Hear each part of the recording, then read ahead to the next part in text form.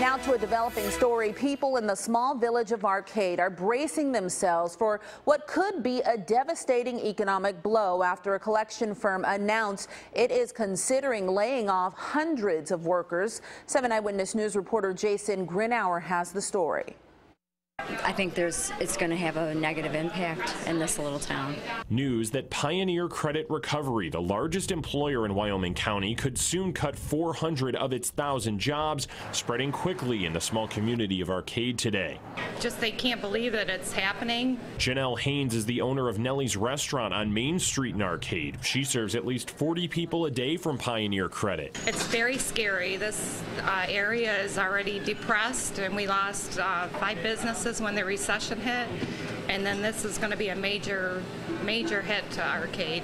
The company specializes in debt collection and recently lost a contract with the Department of Education, putting those jobs at risk.